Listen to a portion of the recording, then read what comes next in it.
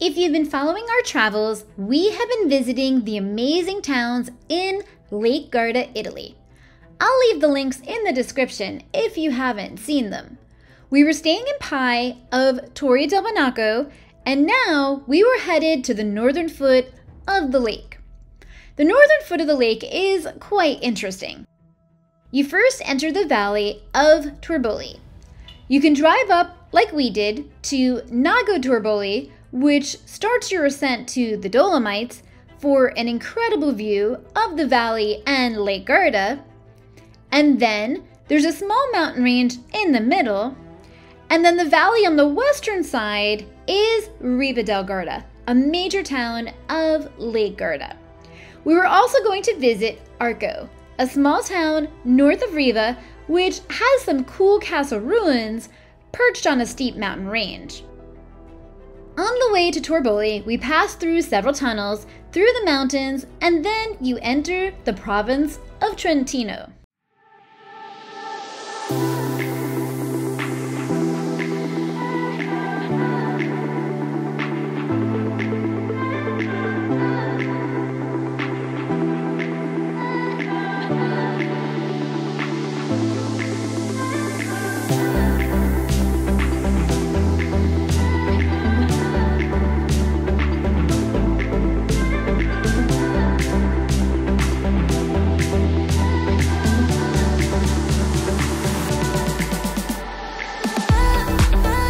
Torbole is congested with cars and with people.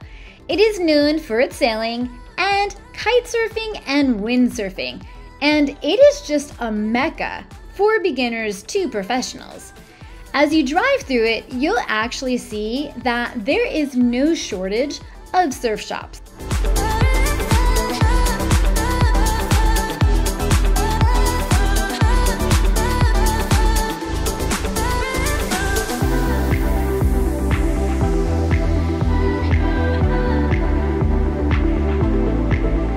You'll find some nice beaches here, and Torbole is a bit smaller and less known to tourists than Riva, unless you're a surfer, that is, but both towns are true towns, meaning bars, restaurants, and cafes, but also gas stations, grocery stores, and even malls.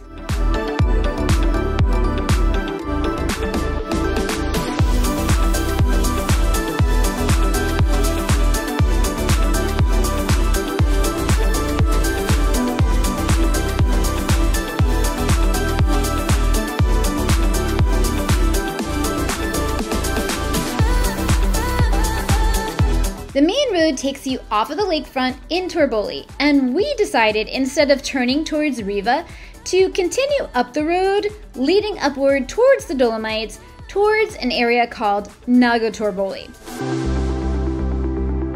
This area has a cute little town, but has also some incredible views of Torbole and Lake Garda.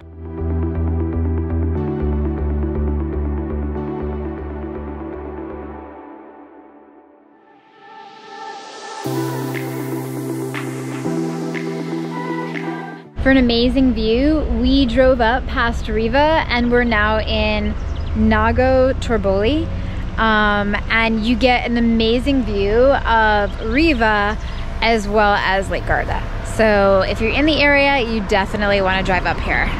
I actually thought that the entire valley on the northern foot of the lake was Riva del Garda, but then realized that Torbole and Riva are both valleys and separated by a small mountain range in the middle. And yes, we did pass through the area multiple times, and each time we couldn't help ourselves but to stop and grab some more footage.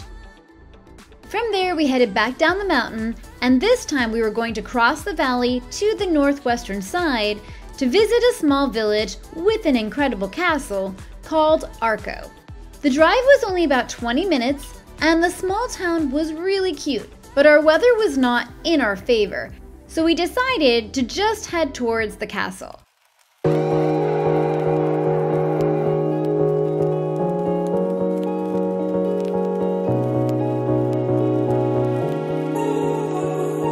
The castle is perched up on a steep mountain and dates back to the 12th century, although the first settlements are said to have been built there around 300 BC. We actually had a hard time finding how to get to the castle. My GPS wanted us to drive through the pedestrian way, which of course wasn't allowed.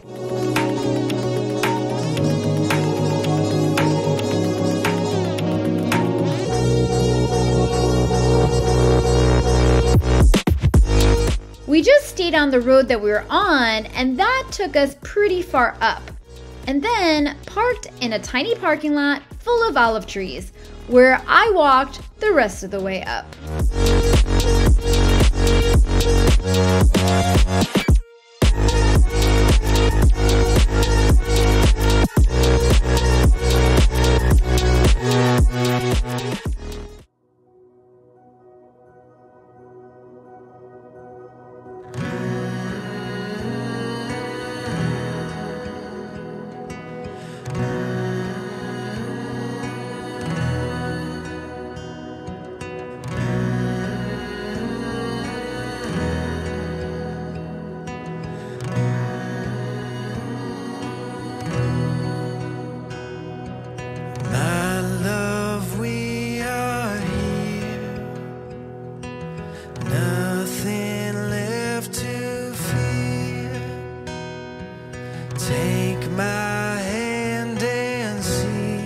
It said it was a 20-minute walk up here.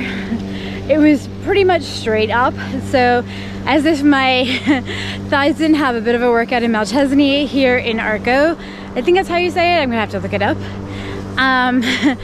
Definitely got a workout straight up and down. It said it was 20 minutes. I don't think it was. I think it was less than that. You do have to pay to go up into the castle. I didn't even bring my purse or my wallet up. Hoping to get some drone shots. I hear it flying around here. But definitely a sight to see. It's pretty amazing.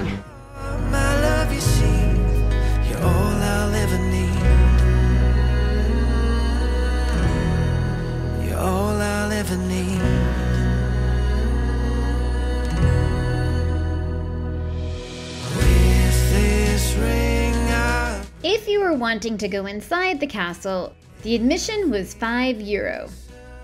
From there, we headed for Riva del Garda, and we were greeted by one of its medieval gates. So we've just parked and we've made it to Riva now, so we're gonna have a look around. Riva, like Torbole, is known for its sailing, kite surfing, and windsurfing. It is also a picturesque town with colorful buildings, medieval towers, narrow alleyways, and its pedestrian area is just a perfect place to stroll.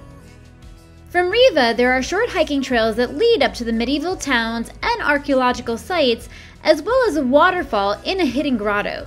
These things were all on our list, but the weather just wasn't in our favor.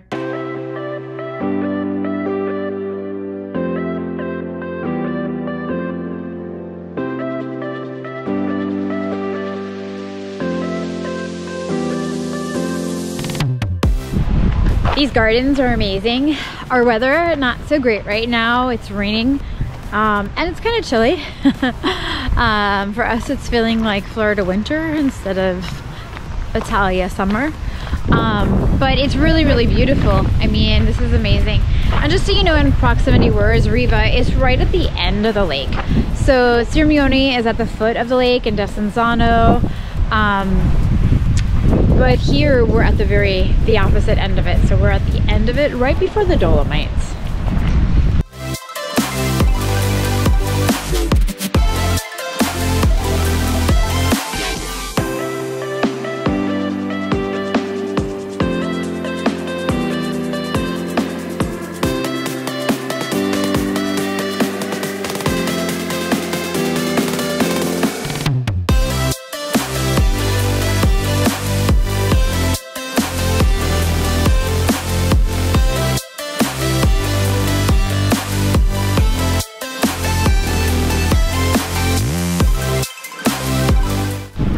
So there's a guy out in the water, he's windsurfing.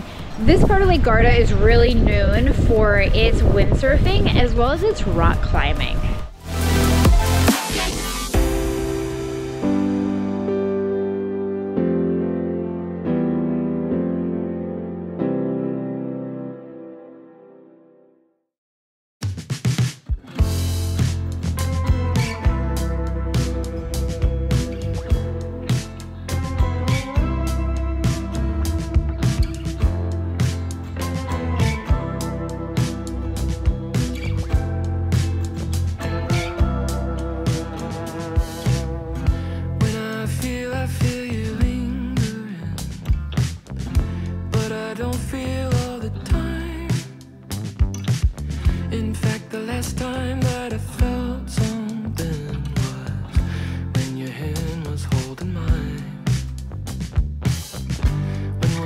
last time that we did that, 'cause I'm really missing you. It was so long ago. It was so long ago.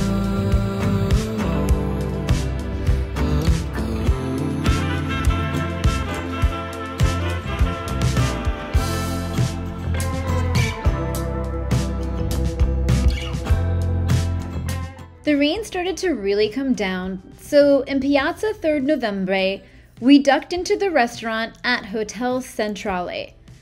The piazza is dedicated to the soldiers who died in World War I and is the heart of both the old and modern town of Riva. It is the location of the town hall, the bell tower, and some houses of the nobility, and it dates back to the period of Scaligeri rule, like much of Lake Garda.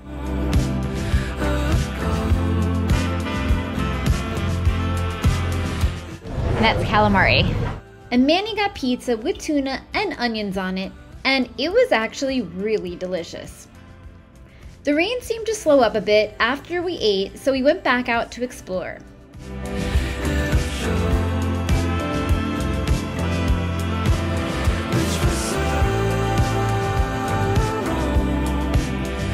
There is a funicular that you can see behind the buildings, and it will take you to the Venetian Bastione, a scenic lookout with a restaurant and bar, and the Venetian tower that dates back to the early 1500s. Now we cover up for in and out of love with people we don't even wanna know.